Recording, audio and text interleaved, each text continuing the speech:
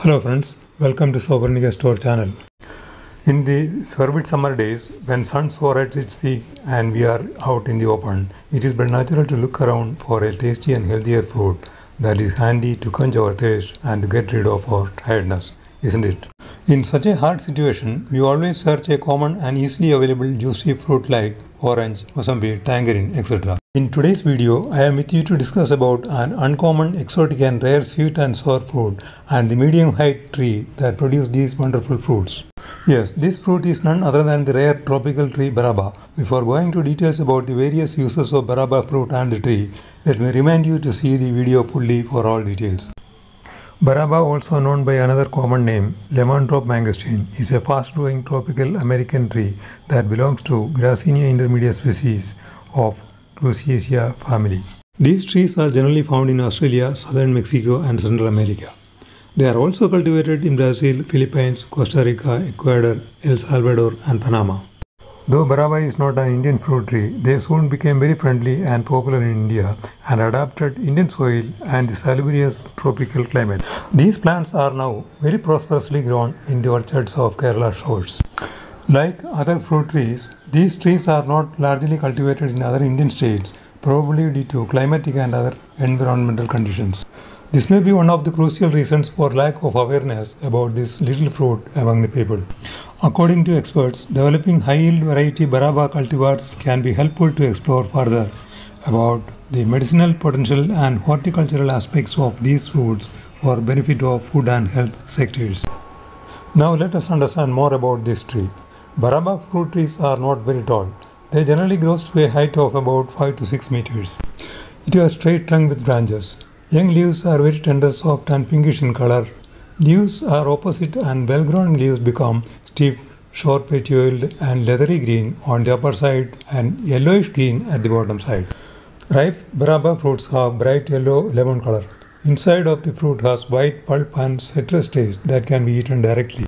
These tasty fruits are used to make juices, drinks, jams, ice creams and jellies. Baraba fruits, though not very big, are enriched with antioxidants, minerals and vitamin A, vitamin B, vitamin C, calcium and fiber that can be helpful to boost up our body's immune system and to maintain overall body health. Some report says that Baraba fruits have higher antioxidants as compared to yummy mangosteen fruits.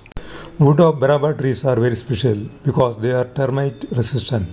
They are therefore used for various commercial purposes including making of wooden posts, tool handles, etc.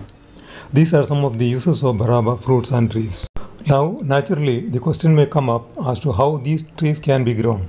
Growing Baraba fruit tree is not very difficult. They are mostly propagated from seeds, though they can also be grown through grafting and air layering methods. If we are growing from seeds, care must be taken to ensure that only fresh seeds collected from healthy fruit trees are used. Seeds collected for germination should not be allowed to dry, as dried Baraba seeds lose viability and may not germinate. The viability of seeds collected, however, can be retained for about a month if they are stored securely and the moisture content is retained well. Young plants can be grown in bigger pots or containers. People very often grow Baraba as bonsai ornamental trees to decorate facades, terraces and backyards. What Baraba tree needs for healthy growing are regular watering, full sunlight and humid environment. These lovely plants may tolerate partly shaded areas and can survive in hot climatic conditions for shorter periods. But they totally dislike frost and extreme winter climate. Baraba can be grown in a wide range of loam, clay and sandy soils which are moderately acidic or neutral in nature. They like well-drained organic rich soil to grow and flourish. The juvenility of this tree is short as a healthy plant starts fruiting in 2 to 3 years after germination. Our 3-year-old Baraba plant you are seeing now, grown from seeds, started fruiting recently. Now let us see the flowering methods of this tree. Baraba trees flower from their branch nodes. During this period, little self-pollinating white-colored beautiful flowers appear in tubes and this gives the whole tree branches a very gorgeous look. Flowering and fruiting functions of Baraba trees are sporadic throughout the year. Baraba plants are self-fertile, however it is better to grow multiple plants to have better yielding. Outside part of these fruits are shiny and smooth and they appear like small spears. Inside the fruit there is a thin yellow, orange or red ring around the white soft pulp which is sweet and sour in taste. Aerial part of the fruit is edible and is consumed fresh. Each fruit contains 1 or 2 seeds. Now let us have a look on harvesting Baraba fruits.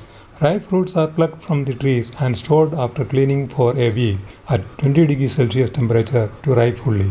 When ripe fruits are bright yellow and ready, they are packed well in airtight boxes or containers for sale or for future use. Finally, let us have a look over the major problems faced in growing these fruit trees. Insects and diseases are main enemies of Baraba trees and fruits. Most common insects creating problems for Baraba trees and fruits are Lepidoptera insects including moths and lobate-like scales. Care must be taken to protect fruits and trees from them. Use of effective and recommended insecticides and regular observation of trees and fruits can solve these problems to a great extent. Hope you liked this video. Thanks for watching the video. If you like the contents, please like, share and subscribe Sauvarnika Store channel. We at Sauvarnika Store Home Garden grow exotic and rare plants to cater the needs of plant lovers. I will be back with details of another exotic rare plant soon. Till then, take good care of yourself and all dear and near ones. Thank you once again. God bless you and bye.